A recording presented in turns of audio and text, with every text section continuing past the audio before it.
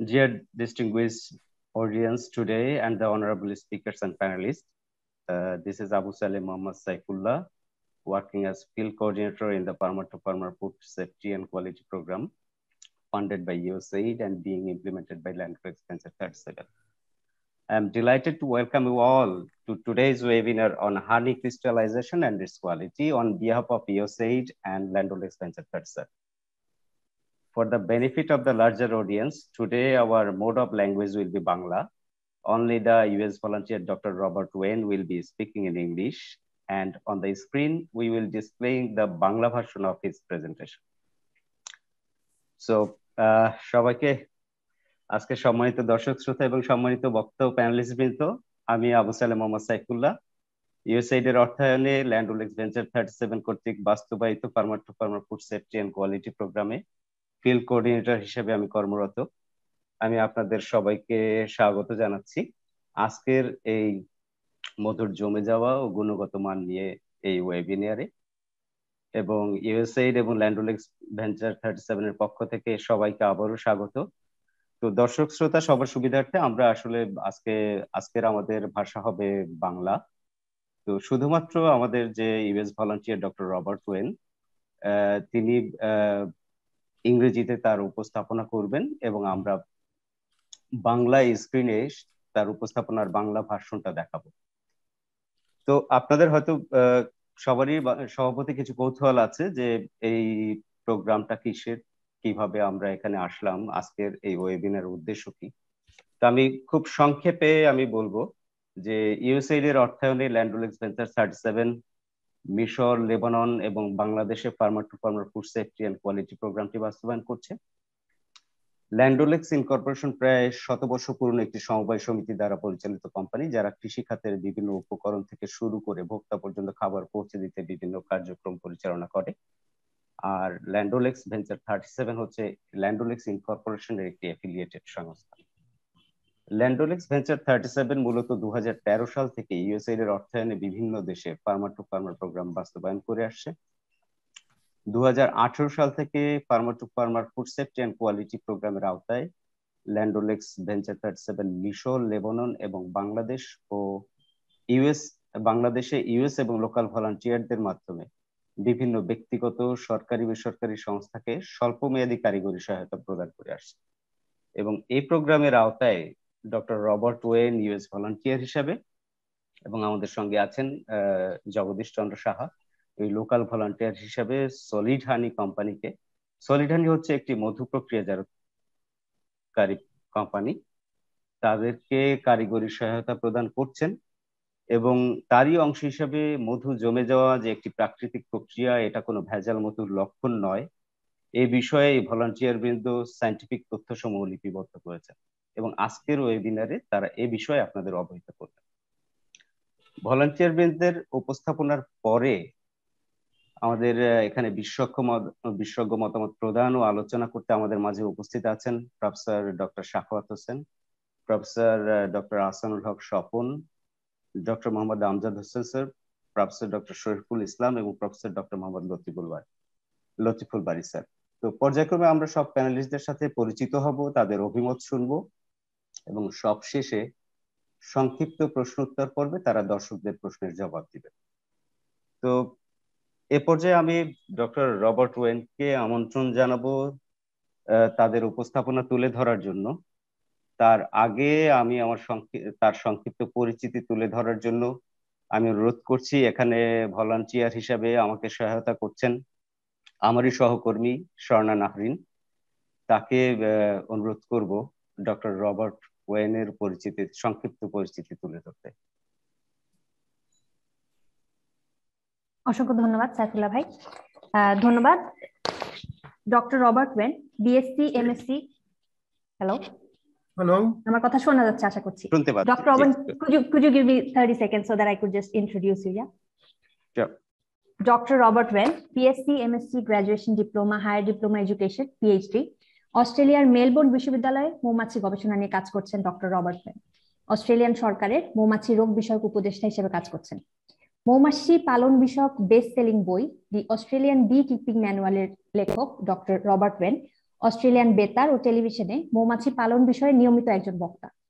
Bangladesh, Nepal, Nigeria, Benin এবং লেবাননে ইউএসএআইডির সাথে কাজ করছেন ডক্টর ওয়েন। মৌমাছি পালন, মধু প্রক্রিয়াজাতকরণ, রানী মৌমাছি পালন, খাদ্য নিরাপত্তা বিষয়ক উপদেষ্টা হিসেবেও তিনি কাজ করছেন। একজন সাবেক বাণিজ্যিক মৌমাছি পালনকারী, এক সময়ে নতুন মৌমাছি পালনকারীদের জন্য প্রশিক্ষণ স্কুল পরিচালনা করেছেন doctor Robert when. Now I request Dr. Robert Penn to kindly present his paper. Thank you. Thank you, Sharnapa. By this time, I will be sharing the Bangla version of the presentation of Robert Wen. Okay, thank you, Swarna, and thank you, Saifullah. Thank you for the introduction. I want to talk about adulterated and crystallized honey.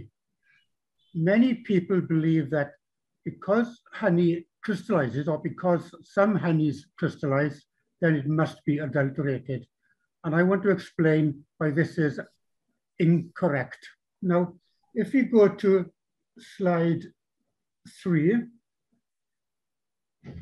in honey, in normal honey, pure honey, about 25 to 40% is glucose, grape sugar. About 30 to 44% is fructose, fruit sugar, and 1 to 5% is sucrose, cane sugar.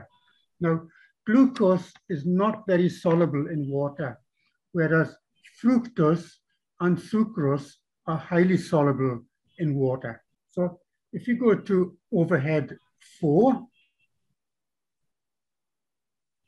honey from different flowers contain different amounts of glucose and fructose. If the honey contains more glucose naturally than fructose, then the glucose will crystallize out, causing the honey to crystallize. If there is more fructose in the honey will remain liquid. So whether a honey crystallizes or not really depends on how much natural glucose comes from the nectar from the flower. It's nothing to do with adulteration. If we go to slide 5, various honeys around the world very readily crystallize, and a lot of them do not crystallize easily. For instance, honeys that crystallize easily are cotton, drumstick, mustard, goldenrod, and canola honeys. They crystallize very easily, even though they're natural honeys, pure honeys. Some honeys that contain more fructose do not crystallize very easily. Alfalfa, mangrove forest honey or sunderbalm, mangrove forest honey, black cumin, and lychee are pure honeys that do not crystallize easily. So it's nothing to do with the honey being adulterated, whether it crystallizes or not. Now, honey contains very approximately 50% sucrose, 50% fructose and 50% glucose, approximately. Which is better for you? Glucose is essential for your body. Your body needs a lot of glucose to power your muscles to think. So a honey that crystallizes, that contains more glucose, is better for you than a honey that remains liquid that contains more fructose. Fructose isn't harmful for you, but it's not as good as glucose. If you go to slide 7, adulterated honey is a common problem around the world. Very approximately about 50% of all honeys globally that are sold to consumers are adulterated. And China and India being the 2 biggest sources of adulterated honey. So to make adulterated honey, you get pure low quality honey and you add to it sucrose, cane sugar, and some water. The resulting adulterated honey tastes very similar to honey. It has the same color and consistency or trickly nature as pure honey, but it contains more sucrose. So it's cheaper to make than pure honey, but it is adulterated, usually with sucrose. Sucrose is very soluble in water, unlike glucose. So because sucrose and water are added to pure honey to make adulterated honey, it means that the glucose will not crystallize out. So once a person adulterates honey with sucrose and water, the glucose can no longer crystallize, and so adulterated honey remains in its liquid form. Adulterated honey will not crystallize. Slide number 8. Honey may be adulterated with various sugars, most common being sucrose, cane sugar, high fructose corn syrup, which is a lot of fructose, inverted syrup, and high fructose insulin syrup. Excuse me.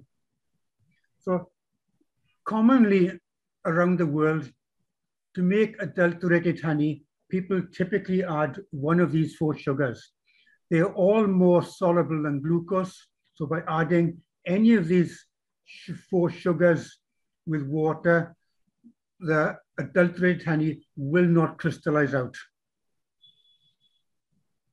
Slide number 8. To demonstrate this, I made my own adulterated honey. The picture on the left shows adulterated honey. The picture on the right shows pure mustard honey. And you can see that after 6 weeks, 6 weeks after I made the adulterated honey, the pure honey has crystallized at the bottom of the jar, whereas the adulterated honey remains liquid. Now, I took these pictures 2 weeks ago.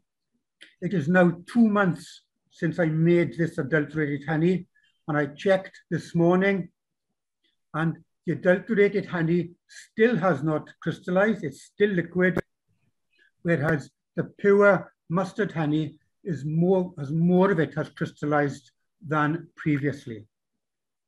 Okay, slide number 10. For my recipe to make adulterated honey, to 1 kilogram of mustard honey, pure mustard honey, I added 340 grams of cane sugar, sucrose, and 70 grams of water. And this increased the amount of honey by about 40%. Okay, so in the adulterated honey, it's about 36%. So water in adulterated honey is about 36% in mustard honey. It's about 25% in adulterated honey. So the water content is 18%. So, sorry, I made a mistake there. Adding water to diluted the glucose from 36% in mustard honey to 25% in adulterated honey. So the water content remained at 18%. So 25% glucose will not crystallize out in adulterated honey. It will remain liquid. Now, slide number 11. The health effects of adulterated honey. Adulterated honey is less beneficial than pure honey. It contains less enzymes, less vitamins, less minerals, and many other beneficial ingredients there are less of. There are higher levels of blood lipids, which mainly affects the liver, so it's not so good for the liver. It affects the brain. There's a greater risk of type 2 diabetes and a greater risk of high blood pressure and weight gain by eating adulterated honey because it contains more sucrose and fructose. Okay. Now, slide 12. Many consumers don't like the look of crystallized honey. They believe that crystallized honey is not as good for them as liquid honey. This is not correct. Crystallized honey contains, as I said, more glucose, so it is in fact better to eat. But if some people still do not like the crystal texture in crystallized honey, it's easy to remove the crystals once the consumer is at home. Place a glass jar of honey in a pot of hot water. Stir it roughly every 5 minutes, and after 30 to 60 minutes, all the crystals should have dissolved, leaving liquid honey, and that should remain liquid for about another 3 to 4 weeks. You may need to do it again after 3 or 4 weeks, but again, it does not affect the quality of the honey, heating it in a hot pot of hot water like this. Okay. Slide 13. Commercial production of honey in United States, Canada, and Australia. When supermarkets buy honey from honey producers, they demand that the honey on the shelf will not crystallize for 1 month because consumers do not like the look of crystallized honey. So honey producers in North America and Europe and Australia, to ensure that the pure honey that can crystallize does not crystallize on the shelf of the supermarket, they heat the honey to about 78 degrees centigrade and leave it at that temperature for 6 or 7 minutes. Leaving it at 78 degrees centigrade for that shorter time does not adversely affect the honey. There's very minimal changes to it. It would need to be heated for a lot longer to adversely affect the taste, smell, or aroma and quality of the honey. The honey remains beneficial to the health, but it dissolves some of the crystals. The other thing they do to remove all the crystals, when the honey is at 78 degrees centigrade, about 78 degrees approximately, they force the honey through a very fine filter, 0.1 to 0.2 millimeter diameter holes, 100 to 200 micron mesh. By forcing the liquid honey at 78 degrees centigrade through this fine mesh, it removes any remaining honey crystals, glucose crystals. It also removes small bits of pollen or bits of bees or bits of dirt or beeswax, which will really ensure that the honey will not crystallize within the next months. So this is the way honey producers in North America and Europe treat honey so it doesn't crystallize on the shelf of supermarkets. Slide 14. The major side effect of heating honey for long periods is that the honey produces HMF, hydroxymethyl fluorophil. Now, when honey goes darker, it means there's more HMF in the honey.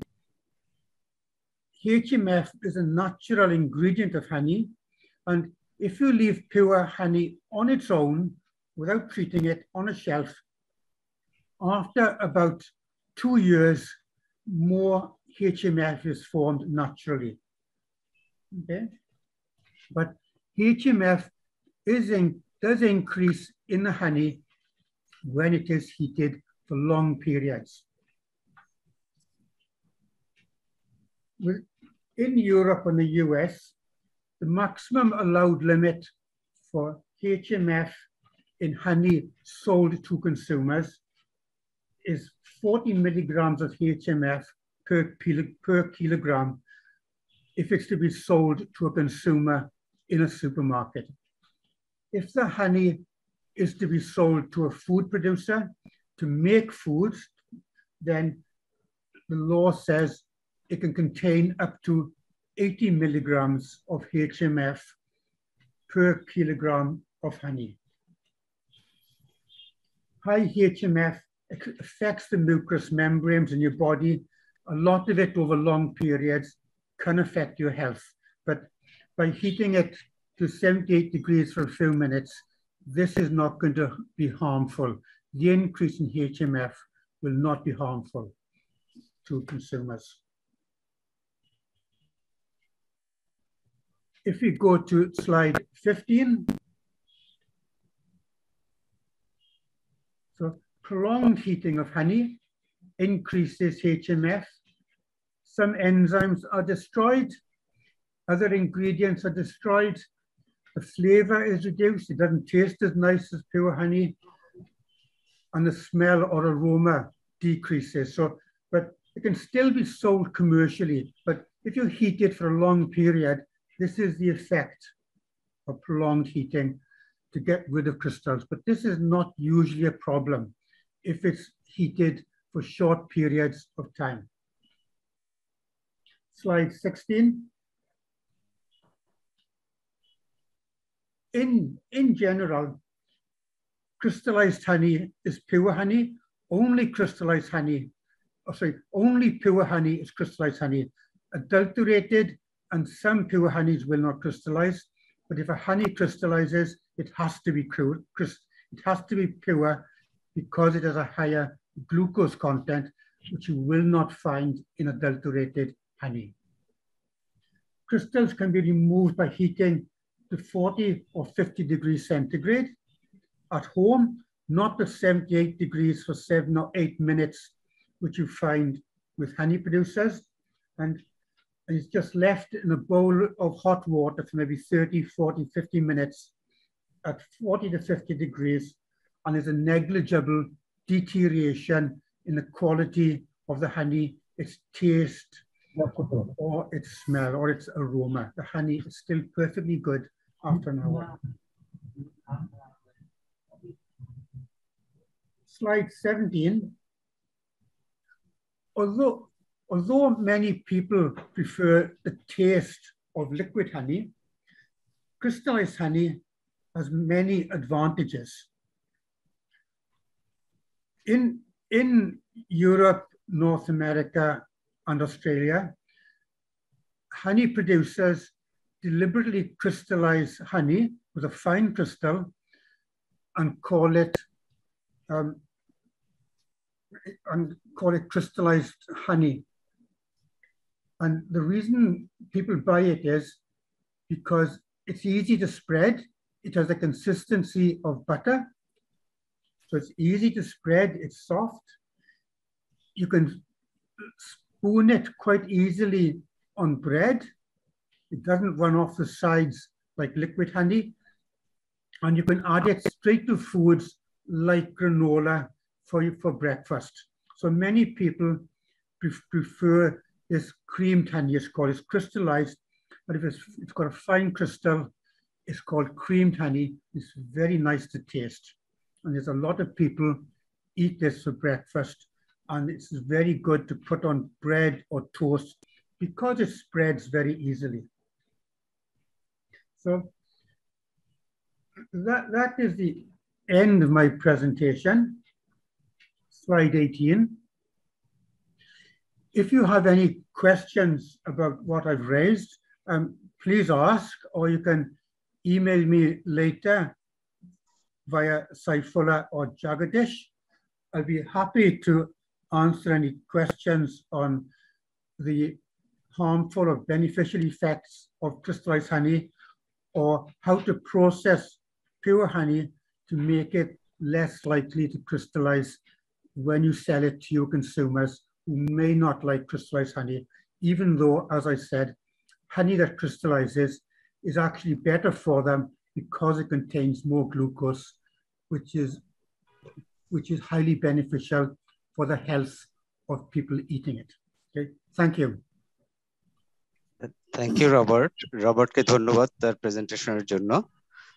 আমরা সবার কাছ থেকে আমাদের question answer একটা session আছে, তখন আমাদের বিশেষজ্ঞ প্যানেলিস্টদের আলোচনার পরে আমরা কোশ্চেন অ্যান্সার পর্বে যাব। তো ইতিমধ্যে আমাদের মাঝে উপস্থিত হয়েছেন by this time our country director Mr. Michael Bari is here, and I am happy to have him here because he is a honey lover. As far as I know, he loves honey very much. So I would like to say something thanking the volunteers and today's audience. Thank you, Saifullah. As Saifullah nicely introduced, my name is Michael Parr, and I lead the work of Land O'Lakes Venture 37 in Bangladesh, having spent a long time at the company, which in the United States is a food company and an agribusiness. So very, very familiar with food safety and the ideas that Dr. Owen is sharing. But more importantly, I think I took two things from you, sir, Dr. Owen. One being, that the only true unadulterated honey is honey it does crystallize. And then more importantly, you reaffirm something my grandmother always did, is just put the honey jar in the boiling water to remove the crystals and be able to have it for breakfast as we did when I was a youngster in the United States. So, sir, thank you for your patience and walking us through this presentation today, and for your service volunteering to the USAID project that Saifullah leads for Land O'Lakes Venture 37, and at the request of our colleagues in the honey company, and also the many panelists here that are from academic institutions in Bangladesh, who I think will be able to add their insight now. And then I look forward to hearing the many people on the call and how they engage with you, Dr. Owen, and my esteemed guests that are joining in a panel to bring the insight from Bangladesh and the perceptions they have. So, Mr. Saifullah, I'm happy to pass it back to you to introduce the next person to speak. And again, Dr. Owen, thank you on behalf of USAID and the Food Safety and Quality program that's run through volunteer technical assistance from around the world. Thank you, sir. Thank you, Michael. Pleasure. Thank you, Michael. Thank you. Yes, Michael, we just trying to just make a brief summary that you just told that in Bangla. খুবই সংক্ষেপে Michael J পার, country director, land OLX venture 37 যা বলেন আমি খুব সংক্ষেপে বাংলায় বলে দিই। প্রথমে তিনি ধন্যবাদ জানালেন আজকে আপনারা যারা জয়েন করেছেন, বিশেষ করে ডক্টর রবার্ট পেন। জমে যাওয়া মধু নিয়ে যে ভুল ধারণা, সেটা ভাঙার ক্ষেত্রে উনি আমাদেরকে যেই প্রেজেন্টেশনটা দিয়েছেন এবং ভেঙে বুঝিয়েছেন যে কিভাবে জমে যাওয়া মধু আসলে আসল মধু, সেটার জন্য ধন্যবাদ জানিয়েছেন। এবং ধন্যবাদ জানিয়েছেন এই প্রজেক্টকে সাপোর্ট করার জন্য। এবং মাইকেল জেপার আরো ধন্যবাদ জানিয়েছেন যারা আজকে ডিস্টিংগুইশড প্যানেলিস্ট আমাদের সাথে যোগ দিয়েছেন, তাদের মূল্যবান মতামত এবং বাংলাদেশের কান্ট্রি কনটেক্সটের সাথে মিলিয়ে সেটা তুলে ধরার জন্য এবং শেয়ার করার জন্য অগ্রিম ধন্যবাদ জানান। এবং যেহেতু ল্যান্ড ওলেক্স একটি এগ্রি বিজনেসের সাথে জড়িত কোম্পানি, ইউএস বেসড, সেহেতু খুবই প্রাসঙ্গিক একটি বিষয় আজকের এই আলোচনা, এবং সবার কাছ থেকে শোনার জন্য আগ্রহ প্রকাশ করছেন Michael জেপার। Thank you.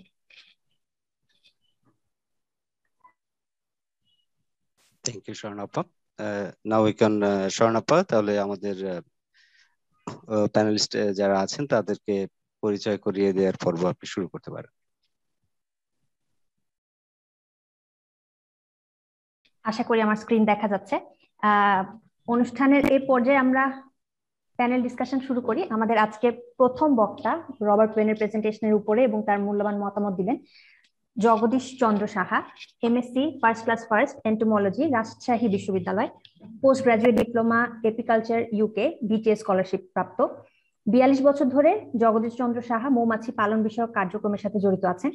International centre for integrated mountain development প্রকল্পে বাংলাদেশ থেকে আঞ্চলিক সদস্য হিসেবে মৌমাছি পালন উন্নয়নে ইন্ডিয়া, পাকিস্তান, চীন, মায়ানমার, নেপাল, ভুটান ও আফগানিস্তানের সাথে কাজ করার অভিজ্ঞতা রয়েছে ডক্টর সাহার। UK, Belgium, Netherlands, Germany, Switzerland, Italy এবং ফ্রান্সে এপিকালচারের বিভিন্ন কোর্সে তিনি অংশগ্রহণ করেন। বাংলাদেশ ক্ষুদ্র শিল্প ও কুটির শিল্প কর্পোরেশন বিসিকে প্রকল্প পরিচালক ও মহা ব্যবস্থাপক হিসেবে কর্মরত থাকাকালে প্রথমবারের মতো বৈজ্ঞানিক পদ্ধতিতে মৌমাছি পালনের প্রচলন করেন জগদীশ চন্দ্র সাহা। মৌমাছি ও মধু নিয়ে প্রশিকাতে ডিরেক্টর এবং বাসা ফাউন্ডেশনে কনসালটেন্ট হিসেবে কাজের অভিজ্ঞতা রয়েছে জগদীশ চন্দ্র সাহার। তিনি বিভিন্ন ইউএস ভলেন্টিয়ারের সাথে লোকাল ভলেন্টিয়ার হিসেবে কাজও করে গেছেন। এ পর্যায়ে আমন্ত্রণ জানাবো জগদীশ চন্দ্র সাহাকে তার মূল্যবান বক্তব্য প্রদানের জন্য। ধন্যবাদ। আজকের এই হানি crystallisation versus adulterated honey ওয়েবিনারে honourable beekeeping volunteer expert doctor Robert when, Australia, বিজ্ঞ প্যানেলিস্ট, দেশের বিখ্যাত এন্টোমোলজিস্ট, মৌচাষ বিশেষজ্ঞ এবং scientist professor Sakhawat Hossain, professor Ahsanul হক, প্রফেসর শরীফুল হক, প্রফেসর আমজাদ হোসেন এবং প্রফেসর লতিফুল বারি, মধু শিল্পে সম্পৃক্ত প্রিয় অংশগ্রহণকারী বৃন্দ, এই অনুষ্ঠানে আমি সম্পৃক্ত থাকতে পারায় আনন্দিত। এরূপ একটি সময়োচিত কার্যক্রম হানি ক্রিস্টালাইজেশন বনাম ভেজাল মধু অ্যান্ড ইটস কোয়ালিটি শীর্ষক ওয়েবিনার ওয়ার্কশপের আয়োজক আবু সালেহ মোহাম্মদ সাইফুল্লাহ ল্যান্ডোলেক্স, মাইকেল পার, স্বর্ণা আপা এবং সলিড হানি এর হাসানুল হক মান্না, সম্মানিত সকল সুধীবৃন্দ, বাংলাদেশে মৌচাষ এবং মধু শিল্পের অপার সম্ভাবনা বিদ্যমান। পুষ্টি, খাদ্য নিরাপত্তা এবং জলবায়ু সংরক্ষণ তথা পরিবেশ উন্নয়নে মৌচাষের অবদান অপরিসীম। বিশ্ব প্রেক্ষাপটে বাংলাদেশের সম্ভাবনা মৌচাষের ইতিহাস বেশি দিনের নয়। BSCIC 1960-এর দশকে পরীক্ষামূলকভাবে এ কার্যক্রম শুরু করলেও তা স্থায়ীভাবে বৈজ্ঞানিক পদ্ধতিতে প্রবর্তিত হয় 1977 সালে। অভ্যন্তরীণ সম্পদ হিসাবে বর্তমানে মৌচাষ ও মধুশিল্প বাংলাদেশে একটি পরীক্ষিত প্রযুক্তি। বাংলাদেশে বর্তমানে চিহ্নিত প্রায় 200টি বি প্ল্যান্টসের মধ্যে 10টি প্রধান উৎস হিসেবে বিবেচিত, যেমন সরিষা, লিচু, ধনিয়া, কালোজিরা, কুল, সরিষা, খলিশা, কেওড়া, সজনা, সূর্যমুখী, তিল। বর্তমানে মোট বার্ষিক উৎপাদন বাংলাদেশে প্রায় 4000 মেট্রিক টন। এর সিংহভাগ মধুই উৎপাদন হয় সরিষা ফুল থেকে, আর এ মধুতে প্রকৃতিগতভাবে বেশি গ্লুকোজ থাকায় তার জমে যাওয়ার প্রবণতা বেশি। অপরদিকে বাংলাদেশ তথা এই উপমহাদেশ ও বিশ্বের অধিকাংশ জনগোষ্ঠীর মনস্তাত্ত্বিক বিশ্বাস যে জমা মধু ভেজাল বা ভালো নয়, অথচ প্রকৃতপক্ষে ভেজাল মধু জমবে না, খাঁটি মধু জমতে পারে না। ফলে দেশে উৎপাদিত সরিষার মধু হিসাবে সিংহভাগ মধুই জমে যাওয়ার কারণে বিপণন কার্যক্রম গতিশীল হচ্ছে না। আর এই সমস্যা থেকে বেরিয়ে আসার জন্য আজকের এই আয়োজন বিশদ বিশ্লেষণ সহ তথ্য উপস্থাপন করা হয়েছে। আমরা আশা করছি এই ওয়েবিনার ওয়ার্কশপের ফলে বাংলাদেশের উৎপাদিত মধুর উপর ভোক্তার আস্থা, বিশ্বাস এবং গ্রহণযোগ্যতা বৃদ্ধি পাবে। ফলে মধুর বাজারও উত্তরোত্তর সম্প্রসারিত হবে। সকলকে অশেষ ধন্যবাদ। ধন্যবাদ জনাব জগদীশ চন্দ্র সাহা। এ পর্যায়ে বক্তব্য দেওয়ার জন্য আমন্ত্রণ জানাচ্ছি doctor Sakhawat Hossain, professor, department of entomology, Sherebangla কৃষি বিশ্ববিদ্যালয়। শেরেবাংলা কৃষি বিশ্ববিদ্যালয় ইন্ডাস্ট্রিয়াল এন্টোমোলজি, পরাগায়নকারী পতঙ্গসমূহের নিরাপত্তা, শস্যের কীটপতঙ্গের ব্যবস্থাপনা বিষয়ে গবেষণা ও শিক্ষা প্রদান করেন ডক্টর সাখাওয়াত হোসেন। বিশ্ববিদ্যালয়ে একটি এপিআরই এবং মৌমাছি পরীক্ষাগার পরিচালনা করেন তিনি।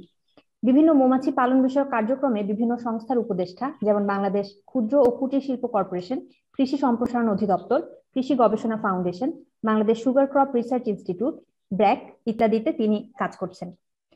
তিনি একজন সাবেক ফেলো ভিএলআরআই বেলজিয়াম এবং ক্রফোর্ড ফান্ড অস্ট্রেলিয়া। নো বিজ নো লাইফ 2017 সালের বই এবং বি কিপিং ফর বেটার ইল 2017 সালের আরেকটি বই তিনি অন্যতম একজন লেখক। তিনি বাংলাদেশ টেলিভিশনে মৌমাছি পালন ও কীটপতঙ্গের বিষয়ে নিয়মিত একজন বক্তা।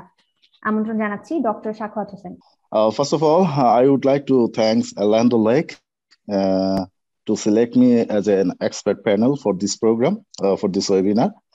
And also, I would like to thank the audience and also the panelists and also my respected teacher also here and some colleagues. All of you are welcome to the speech. May I speak in Bangla, right? For the understanding of the general people. Is this okay? Yes, sir. Okay. প্রথমত Robert কে অশেষ ধন্যবাদ। খুব স্বল্প সময়ে খুব সুন্দরভাবে তিনি উপস্থাপন করেছেন মধুর জমে যাওয়া নিয়ে। তো আমাদের এখানে মেসেজটি যেটি ক্লিয়ার হয়েছে সেটা হচ্ছে যে মধু জমে গেলে সেটি আসলে ভেজাল নয়। রবার্টের যে সময়টুকু ছিল সেই সময়টুকুর মধ্যে তিনি আসলে অনেকগুলো জিনিস আসলে কভার করতে পারেননি, কারণ এত জিনিস ডিসকাশন করলে হয়তো আরো অনেক বেশি সময় লাগতো। আমি কিছু জিনিস এখানে টাচ করে যাব। যেমন মধুতে গ্লুকোজের পরিমাণ বেশি থাকলে সেই মধুটা সাধারণত জমে। প্রত্যেকটা মধুরই কিন্তু টেন্ডেন্সি হচ্ছে ক্রিস্টালাইজেশনে চলে যাওয়ার। তো সাধারণত আমাদের দেশের ক্ষেত্রে দেখা যায় যে লিচুর মধু যেটা সেটাতে ফ্রুক্টোজের পরিমাণ বেশি থাকে, যার ফলশ্রুতিতে আপনার এই লিচুর মধুটা সহজে জমে না। বাকি অন্যান্য মধু যতগুলোই হোক না কেন কম বেশি জমে। কেন জমে? কারণ এর সাথে মিক্স আপ থাকে, আগের মধুগুলো মিক্স আপ থাকে, কন্টেইনারের সাথে তার কন্টামিনেশন হয়। ক্রিস্টাল আমরা বলি যে ক্রিস্টালাইজেশন যেটা ফর্ম হয় মধুতে, এখানে প্রথমে কিন্তু একটা প্রাইমারি আপনার আমরা বলি এটাকে সিড, ক্রিস্টাল সিড ফর্ম হয়। এই সিড থেকে ধীরে ধীরে টেম্পারেচারের কারণে আপনার এই ক্রিস্টালাইজেশন প্রক্রিয়াটা খুব দ্রুত সম্পন্ন হয়। একই সাথে ময়েশ্চার একটা ইম্পর্টেন্ট ইস্যু। আমাদের দেশে বিদেশের সাথে যদি আমরা তুলনা করি, সেখানে দেখা যায় তারা 17% ময়েশ্চারে তারা হানি হারভেস্ট করে, তাদের রাইপ হানিগুলো 17% হয়ে থাকে। কিন্তু আমাদের দেশে ভৌগোলিক কারণের প্রেক্ষাপটে দেখা যায় যে আমাদের যে মধুগুলো আছে বিভিন্ন সিজনে বিভিন্ন ধরনের ময়েশ্চার আপনার তারা শো করে। ইভেন রাইপ হানিতে যেগুলো সিল করে দেওয়া হয়েছে সেখানেও আমরা 22% 23% পর্যন্ত ময়েশ্চার পাই। এখন দেখেন কেন অন্য মধুগুলো জমে না, কারণ আমাদের মূলত হারভেস্টটাই হচ্ছে সরিষাটা আপনার শীতের সময়টাতে। তো প্রথম দিকে ঠান্ডা কম থাকে, আমরা হারভেস্ট করি, তারপরে যত দিন যায় সেকেন্ড থার্ড হারভেস্টে তখন কিন্তু প্রচুর ঠান্ডা কমে যায়। এই ডিসেম্বর জানুয়ারির দিকে এই সময়টা একবারে কমে যায় ঠান্ডা। এবং এই টেম্পারেচার একটা ইম্পর্টেন্ট ফ্যাক্টর। আমরা টেম্পারেচারকে সাধারণত 5 থেকে 6টা ক্যাটাগরিতে ভাগ করি। যেমন 5 থেকে 7 ডিগ্রি সেন্টিগ্রেড তাপমাত্রা যদি হয় তাহলে এটা হচ্ছে আপনার ক্রিস্টাল পয়েন্ট তখন ফর্ম করা শুরু করবে, 5 থেকে 7 ডিগ্রি টেম্পারেচার। তারপর হচ্ছে সবচেয়ে ভালো যে টেম্পারেচার যেখানে মধু ক্রিস্টাল হয় না, সেটা আপনার আমাদের যদি মাস্টার্ড হানি বলেন সেটাও ক্রিস্টাল হয় না, সেটা হচ্ছে 8 থেকে 11 ডিগ্রি সেন্টিগ্রেড টেম্পারেচার। এবং এই যে 3 ডিগ্রি টেম্পারেচার এইখানে মধুকে যদি মেনটেন করা হয় তাহলে আপনার মধু জমবে না। কিন্তু এটা আমাদের দেশের প্রেক্ষাপটে মার্কেটে বলেন অথবা আমাদের চাষিরা যারা সংগ্রহ করেন তারা যে স্টোরে রাখেন সেটা আসলে সম্ভব হয়ে ওঠে না। তো শীতের সময় আমাদের দেখেন যে 12 থেকে 15 ডিগ্রি সেন্টিগ্রেড টেম্পারেচার আমাদের নাইট টেম্পারেচার চলে আসে। সেখানে এইটাই হচ্ছে কিন্তু মেইন অপটিমাম ক্রিস্টালাইজেশনের জন্য মেইন পয়েন্ট। সবচেয়ে ভালো মধু জমে যায়, খুব দ্রুত জমে 16 থেকে 21 ডিগ্রি সেন্টিগ্রেড টেম্পারেচারে। তারপর হচ্ছে যে তাহলে কখন কোন জায়গায় আমার রাখলে মধুটা ক্রিস্টাল ফর্ম করবে না, সেটা হচ্ছে আপনি যদি 22 ডিগ্রি সেন্টিগ্রেডের উপরে রাখেন তাহলে সেখানে সাধারণত ক্রিস্টাল ফর্মটা করে না, খুব দেরিতে হয়, ততদিনে আপনার মধু শেষ হয়ে যাবে। তো আবার আমি যদি বেশি টেম্পারেচারে রাখি তাহলে সেক্ষেত্রে আবার ধীরে ধীরে, যেটা রবার্ট আগে উল্লেখ করেছেন, যে হাইড্রোক্সি মিথাইল ফারফিউরাল আপনার সেখানে ডেভেলপ হয়, ফ্রুক্টোজ আপনার কনভার্ট হয়ে যায়। তো টেম্পারেচার যখন বাড়বে তখন আস্তে আস্তে HMF আপনার বেড়ে যায়। একটা জিনিস মনে রাখতে হবে যে মধু যখন আপনার ময়েশ্চার আপনার 17 নিচে থাকবে সেক্ষেত্রে একটা মধুর আমরা বলি তার কোনো গুণাগুণ চেঞ্জ হয় না, 18 মাস পর্যন্ত সে সবচেয়ে বেশি ভালো থাকে। যখন ময়েশ্চার যত বেশি বাড়তে থাকবে তত তার হচ্ছে শেলফ লাইফ কমতে থাকে। সেক্ষেত্রে যদি 20%-এর উপরে ময়েশ্চার হয়ে যায় তো সেক্ষেত্রে আমরা দেখি যে এটা 3 মাসের বেশি আপনার মধুটা থাকে না, কারণ মধুর মধ্যে রবার্ট উল্লেখ করেছেন যে সেখানে আপনার ইস্ট থাকে, তারপর হচ্ছে পলেন থাকে। এই সকল পার্টিকেল গুলো আপনার বিশেষ করে ইস্ট মধুকে ফার্মেন্ট করতে সহায়তা করে। তো ক্রিস্টালাইজেশনকে রিমুভ করার জন্য চাষিদের যে প্রবলেমটা, যারা আজকে মৌচাষী, তারা কিন্তু যখন মৌচাষ করতেন না তারাও জানতেন না যে মধু জমে যায়। আজকে তারা মৌচাষের সাথে সম্পর্কিত বিধায় জানেন। আমাদের দেশের যারা মৌচাষ করেন তারা সবাই জানেন যে খাঁটি মধু জমে যায়, কিন্তু প্রবলেমটা হচ্ছে আমরা যারা ভোক্তা তাদের কাছে এই মেসেজটা ক্লিয়ার হচ্ছে না। এই মেসেজটা ভোক্তাদের কাছে কিভাবে ক্লিয়ার করা যায়, এটা হচ্ছে আমাদেরকে নিয়ে কাজ করতে হবে। অ্যাট দ্য সেম টাইম দেখেন যে চাষিদেরকে অবশ্যই এই জিনিসটা, তারা যে ম্যাটেরিয়ালস গুলো ব্যবহার করে তারা স্টোরিং এর জন্য, এই ম্যাটেরিয়ালস গুলো অনেক সময় ক্রিস্টালাইজেশনের জন্য দায়ী। যেমন আপনি যদি মধুকে স্টোর করেন তাহলে অবশ্যই সেখানে আপনার স্মুথ সারফেসের মধ্যে রাখতে হবে। আপনি যদি তাকে রাফ সারফেসে রাখেন তো সে দ্রুত ক্রিস্টাল ফর্ম করবে। তারপর আপনার মধু যদি ময়লা আবর্জনা, দ্যাট মিনস ময়লা আবর্জনা বলতেছি যেহেতু আমাদের ম্যাক্সিমাম হারভেস্ট হয় ব্রুড হারভেস্ট, এবং সেইখান থেকে আমরা কিন্তু পোলেন তারপর অন্যান্য বিয়ের যে বডি ডেব্রিজ সেগুলোও কিন্তু মিক্স হয়ে যায়। এই মিক্সিং অবস্থায় যখন থাকবে তত দ্রুত সেগুলো জমে যাবে। সেজন্য ময়েশ্চার ইম্পর্টেন্ট ফ্যাক্টর, তারপর টেম্পারেচার একটা ইম্পর্টেন্ট ফ্যাক্টর। অনেক সময় কোয়েশ্চেন আসে, ভোক্তারা বলে যে মধুতে আমরা 2টা লেয়ার দেখতে পারি।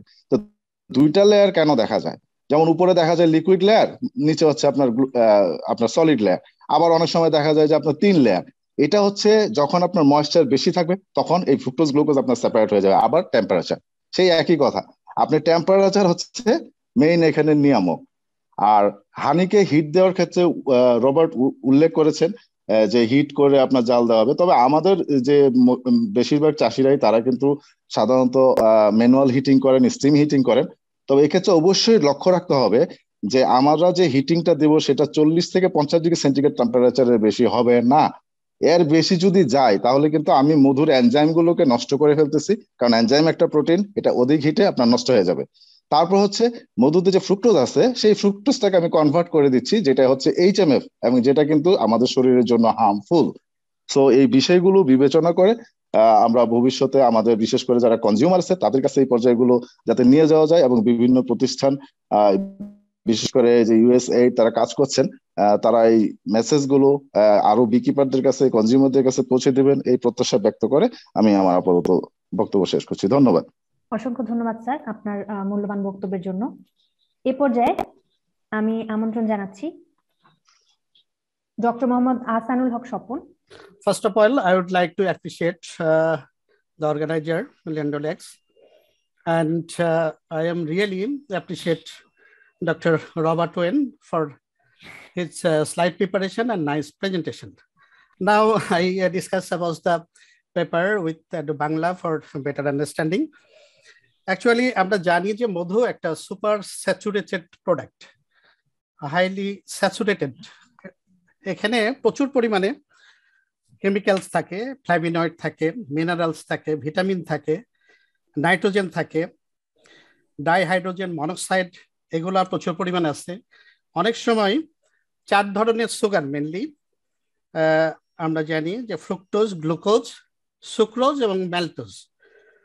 এগুলার কম্বিনেশনে সাধারণত মানে আমরা যেটা সুগার পার্সেন্টেজ বলি বা মিষ্টি জাতীয় যেটা বলি, এই ফ্রুক্টোজ, গ্লুকোজ, সুক্রোজ এবং ম্যালটোজ এগুলা থাকে। তার ভিতরে গ্লুকোজ এবং সুক্রোজের একটা ফ্যাক্টর আছে, একটা রেশিও আছে, যে রেশিওটাই আমাদের মধু জমাট বাঁধা বা না জমাট বাঁধার সাথে একটা রিলেশন আছে। তা আমাদের দেশের মধুতে সাধারণত সরিষার সময়ে আমাদের ডক্টর শাখাওয়াত খুব সুন্দরভাবে বলেছেন যে এই সময়টাই আমাদের শীতের সময়, টেম্পারেচার সাধারণত আমরা 5 থেকে 15 ডিগ্রি সেলসিয়াসের মধ্যে ওঠানামা করে। স্বয়ং সে সুন্দরভাবেই বলেছেন যে এই সময়ে যে মধু কালেকশন হয়, যেহেতু সরিষার মধুতে আমাদের গ্লুকোজের রেশিওটা অন্যান্য মধুর থেকে বেশি থাকে, সেই কারণে যে চিলিং এফেক্টটা, টেম্পারেচারের কারণে যে চিলিং এফেক্টটা হয়, সেই কারণে মধুটা জমে যায়।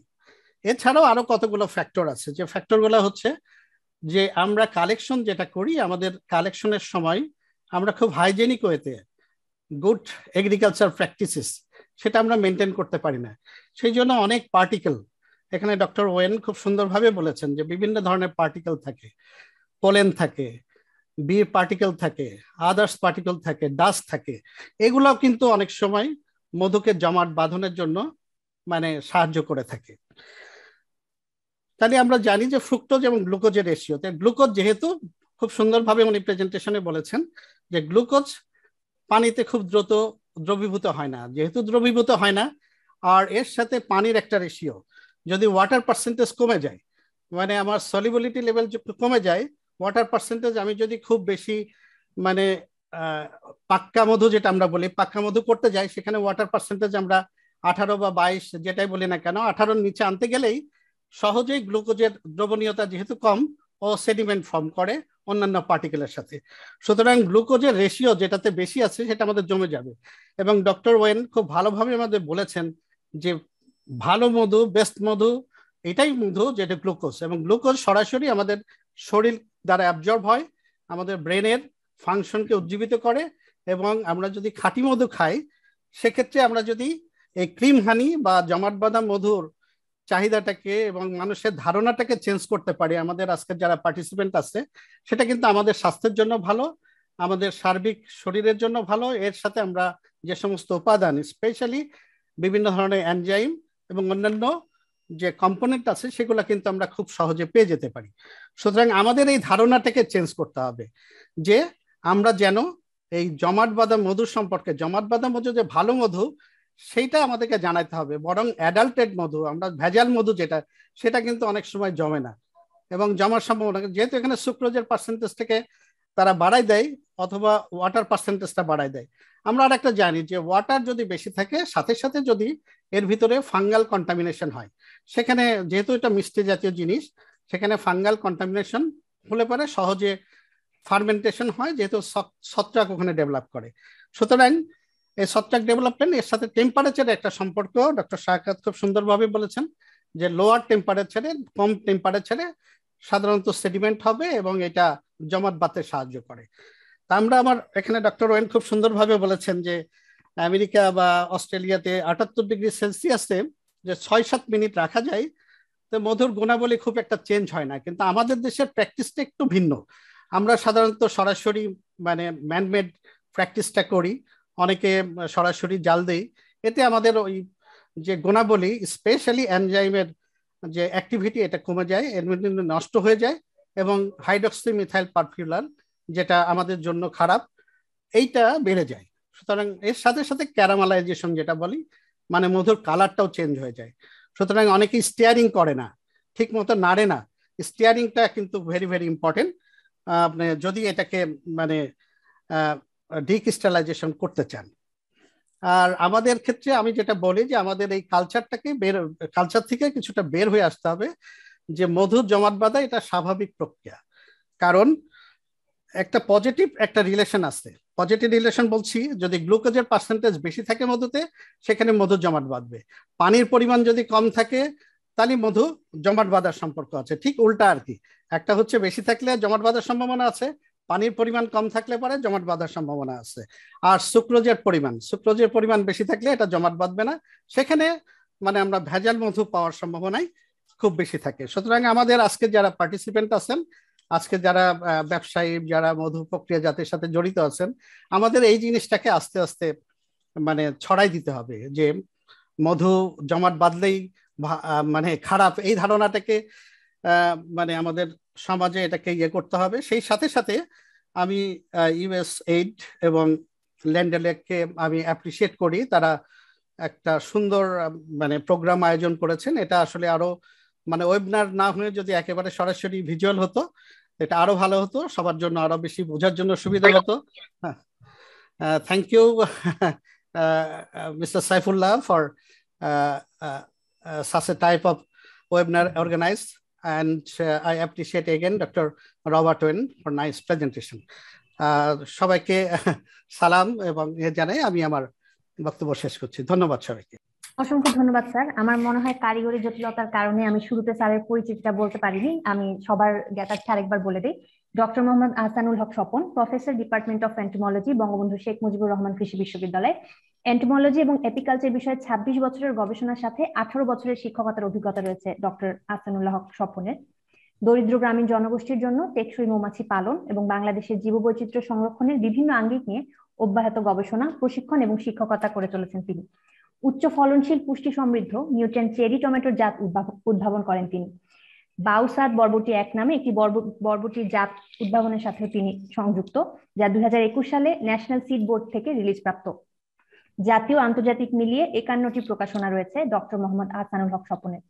স্টুডেন্টস অ্যাডভাইজারি কমিটির মেম্বার এবং 20 জন ছাত্রছাত্রীর এমএসসি তত্ত্বাবধায়ক হিসেবে কাজ করছেন ডক্টর মোহাম্মদ আহসানুল হক স্বপন। অসংখ্য ধন্যবাদ স্যার আপনার মূল্যবান মতামতের জন্য। এ পর্যায়ে আমি আমন্ত্রণ জানাচ্ছি ডক্টর মোহাম্মদ আমজাদ হোসেন। ডক্টর মোহাম্মদ আমজাদ হোসেন মহাপরিচালক, বাংলাদেশ সুগার ক্রপ গবেষণা institute, PhD biotechnology, শিনসু university, Japan. Bangladesh sugar crop গবেষণা ইনস্টিটিউটে মৌ গবেষণা কার্যক্রমের প্রবর্তক ডক্টর মোহাম্মদ আমজাদ হোসেন।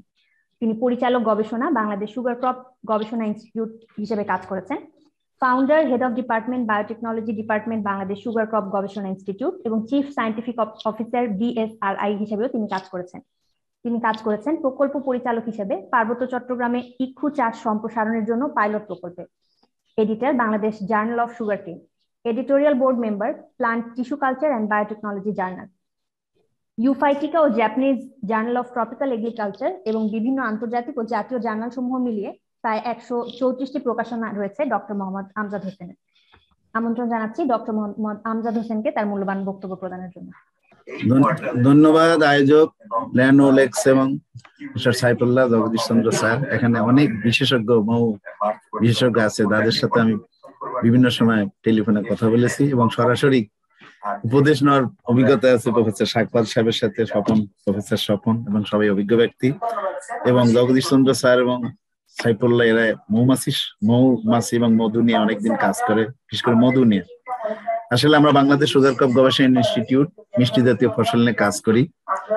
তার মধ্যে আমরা যে সমস্ত ফসল নিয়ে কাজ করি, ইক্ষু, তাল, খেজুর, গোলপাতা, সুগার বিট, যষ্টি মধু, মধু, স্টেভিয়া, এই মধু নিয়ে কাজ করতে গিয়ে আর এবং গুড় নিয়ে কাজ করতে গিয়ে আমাদের যে সমস্যা দেখা যায়, বর্তমান বাজারে যে অ্যাডাল্টারেশনের প্রশ্ন আসে, তার মধ্যে গুড়, সেটা খেজুরের গুড় হোক, তালের গুড় হোক এবং আখের গুড় হোক, এটা অ্যাডাল্টারেশনের যারা প্রশ্নের সম্মুখীন।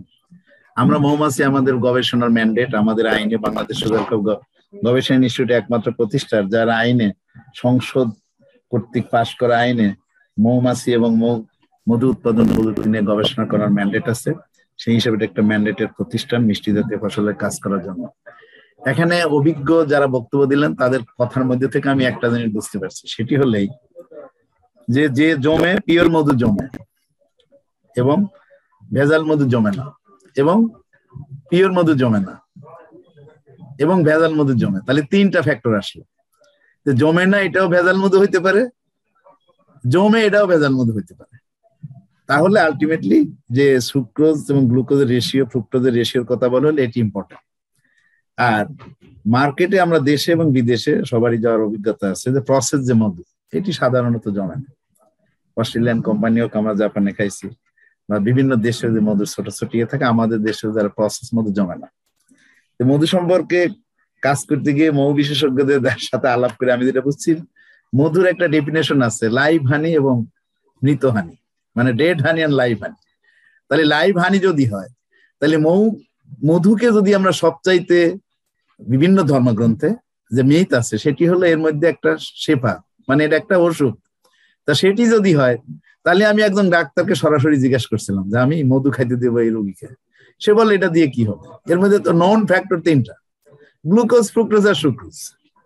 এটা ওই রোগীর কি করবে? এটা বাজারে ডেক্সট্রোজ ডিও আছে, ফ্রুক্টোজও কিনতে পাওয়া যায়, চিনিও কিনতে পাওয়া যায়, তাহলে আসলে এটা আমরা খাওয়াবো কেন? তা আসলে বিষয়টা ওটা নয়, বিষয়টা হলো এটি হলো ক্যারিয়ার। আমার এটা ধারণা, বিজ্ঞান ভিত্তিক গবেষণা এটি আমাদের একসময় ফাইন্ড করতে হবে। মধুর মধ্যে যে অপরিচিত যে এলিমেন্ট গুলো আছে, ট্রেস এলিমেন্ট, যেগুলো আমরা এখন পর্যন্ত আইডেন্টিফাই করতে পারিনি। যেমন আমাদের ধর্মগ্রন্থে 80টারও বেশি কথা বলা আছে, অন্য ধর্মগ্রন্থ আছে। এবং যে লাইভ হানির মধ্যে যে পলেন পার্টিকেল আছে, এটি যদি আমি প্রসেস করি তাহলে কিন্তু ওটা নষ্ট হয়ে যাবে। আবার কালেকশনের সময় যদি আমরা গ্যাপ, মানে গুড এগ্রিকালচার প্র্যাকটিসের মাধ্যমে যদি কালেক্ট না করি, যেটা স্বপন বলছে এবং অন্যরা বলার চেষ্টা করছে, ভেরি ইম্পর্টেন্ট, সেখানে কিন্তু আবার দূষিত পার্টিকেল আসবে। আসলে মৌমাছি ন্যাচারাল যে পার্টিকেলটি সংগ্রহ করবে, মৌমাছি যেহেতু একটা ফ্যাক্টরি টু প্রডিউস মধু বা হানি প্রোডাকশনের জন্য ফ্যাক্টরি হচ্ছে মৌমাছি, এবং এটা প্রসেসও করে ওই মৌমাছি, সে তার একটা নির্দিষ্ট সময় নিয়ে এসে সিল আপ করে। সেখানে 22% পানিও পাওয়া যায় সিলাপ মধুতে আমরা পাইছি, এবং সিলাপ মধু হারভেস্ট করলেও জমে, এটি দেখা গেছে। তার মানে আলটিমেটলি আমাদের মধুর ক্ষেত্রে যেটি প্রশ্ন আসে, ক্রিস্টালাইজেশন এবং নন ক্রিস্টালাইজেশন, এটি আসলে বিশুদ্ধ মধু হইতে পারে, নন বিশুদ্ধ মধু হইতে পারে। তাহলে প্রসেস মধু শুধু ক্রিস্টালাইজ হয় না। তাহলে প্রসেস মধু বাজারে এই যে উন্নত দেশ আমেরিকা, অস্ট্রেলিয়া বা জাপানের মতো দেশে ঢুকছে, নিশ্চয়ই ওদের এইটা প্রসেসটাকে স্বাস্থ্যসম্মত রেখেই ঢুকাইছে, অথবা উন্নত দেশ হইতে পারে ও অনেক অস্বাস্থ্যকর জিনিসও তারা নন সাইড গুলোতে ভোগ করে। এটি আমরা ইউএসএ বলি আর যাই বলি না কেন পারে। আবার আমাদের দেশেও আমরা অনেক কম উন্নত দেশ হলো, আমাদের দেশে প্রাকৃতিক ভাবে অনেক খাবার আমরা ভোগ করি যেটি নিউট্রিশিয়াস ভ্যালু এবং ফুড ভ্যালু অনেক হাই আছে।